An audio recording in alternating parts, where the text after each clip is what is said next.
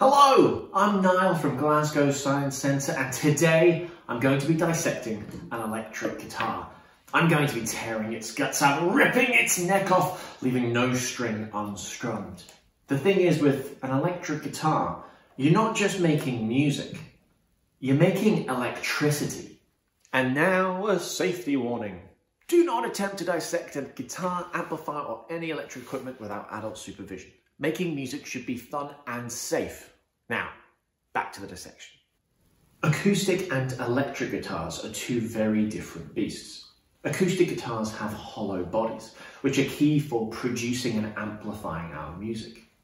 In contrast, electric guitars normally have a solid body, and it's less important for producing the sound than its other components.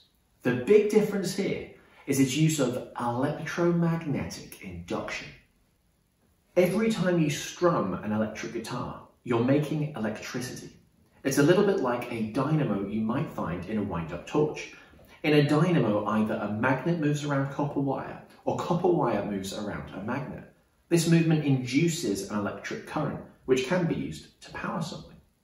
For an electric guitar, they have the copper wire and they have the magnets, but they are both sitting still.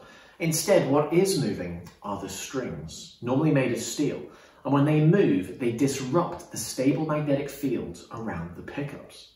This isn't just rock and roll, it's electrifying.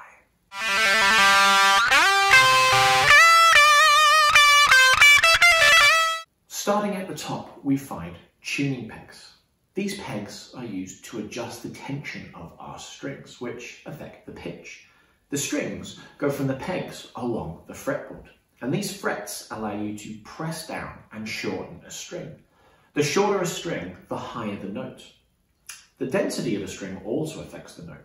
The denser a string, the lower a note.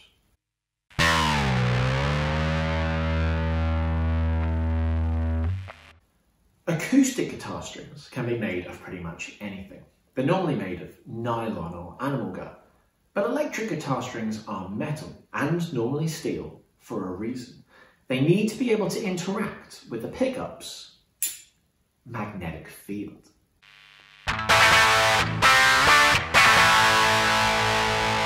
Pickups are magnets wrapped in copper wire coil. Pickups create a stable magnetic field until metal strings move through it. These vibrating metal strings induce an electric current in the copper coil, and this electric current fluctuates in line with the string's movement.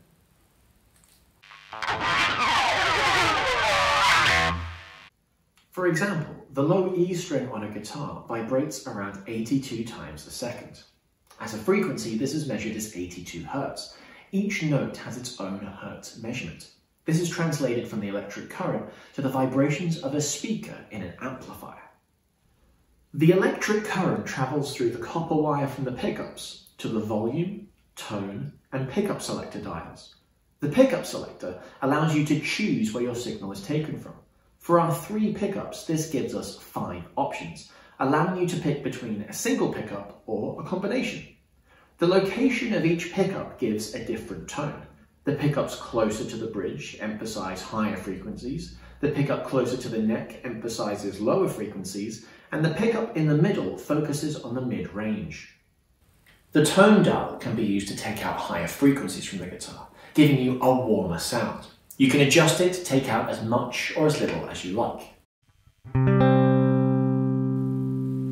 The volume dial is in charge of how much signal you're sending from the guitar to the lead, which in turn affects how loud the guitar sounds. The more signal, the more noise. In summary, when you play an electric guitar, you are creating electricity. The strings vibrate and disrupt the stable magnetic field created by the pickups. The current goes from there through the pickup selector, tone, and volume dials. After they affect the signal, it leaves the guitar through a lead and goes into an amplifier. The amplifier boosts the current to make it strong enough to drive a speaker, which vibrates at the same frequencies as the strings you strummed at the beginning of our journey. Here we go.